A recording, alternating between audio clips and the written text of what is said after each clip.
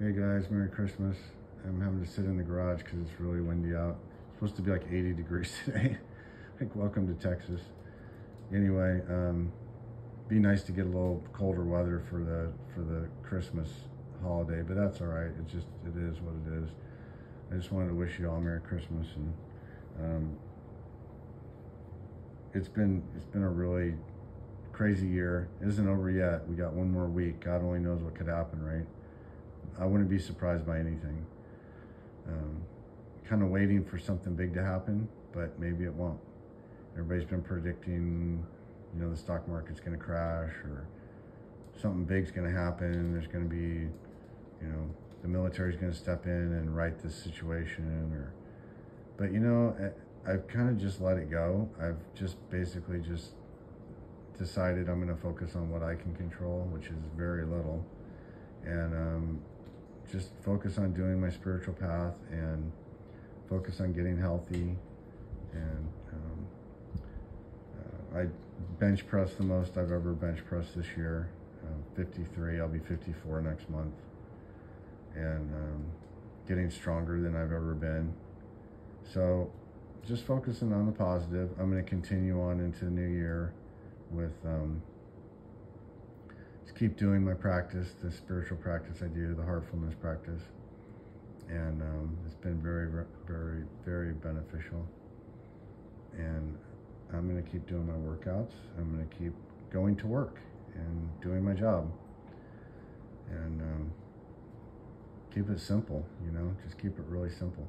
All the other stuff I can't control, and I do have faith in God and a higher power, that I believe things are being attenuated. I think things are much less damaging than they maybe would have been or could have been, or if we wouldn't have. I think people have woken up a lot, and I'm just going to speak from my own personal experience. I have grown so much this year, and it's been the hardest year of my life. So, you just got to take that and be grateful.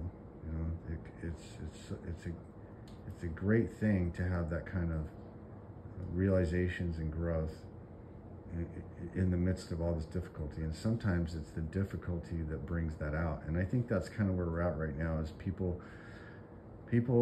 went into a deep slumber, and they've been hypnotized into a deep level of sleep.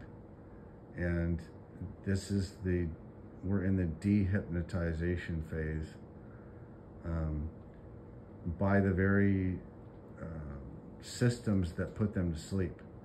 Those systems are being controlled now by the good guys, and they're going to use those systems to wake people up. And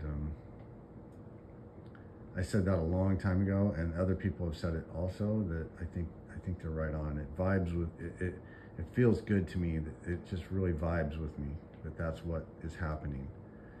And in spite of all the negativity, because there's a lot of people who just think, sky's falling and horrible things happening, but I just never felt that way. And I've always just got this vibe that things are really going to work out really well and to our benefit. We just have to go through this difficulties, go through the difficulties. It's in Sahaj Marg, they talk about something called boga, and boga is like the remnants of, you could call it karma. It's the remnants of basically the false structure, the false system, the false structure. It's the remnants of it. It'd be like if you had to demolish a building, and the cleanup, the building's gone, but it still like needs cleaned up. So the structure itself is knocked down, but you're in the process of cleaning up that. That's kind of what boga is, but it's on a personal level. So your individual karma is complete, but there's residual, and that it's like when a building falls and collapses, and you see all the dust rise up in the air. It's kind of like that. I'm not explaining it perfect, but that's my understanding. And I had an experience of this at work where I felt like the bogue had just lifted. Like I could see that I was kind of in the center of all of this stuff that was flying around, but the stuff that was flying around was just the residual of something that had been there, something that had been broken up and was being dissipated, if that makes any sense. And I think that's what we're going through on a collective level. So all these structures, all these power systems, these control systems have all been, they've been taken out, they've been removed, and we're going to see a collapse of them. But some people may not even see the collapse. It may not even, it may be we've averted, you know, the really bad destruction that could have happened. I'm hoping that's the case, but anyway, you guys just take care. It looks like this new variant isn't as bad as what they're trying to pump it up to be.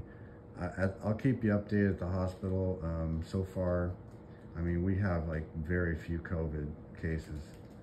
I had a couple patients that came in for a few days to get a little supplemental oxygen and get antibiotics for secondary infections, and then they went home. So nothing like what they call the Delta variant. I mean, that was bad. The September, October, freaking nightmare. So I'm hoping this isn't as bad, but I'll keep you updated as we'll see what happens, and hope for the best, because I really don't want to work as hard as I did last year or this year, next year. So all right, y'all take care.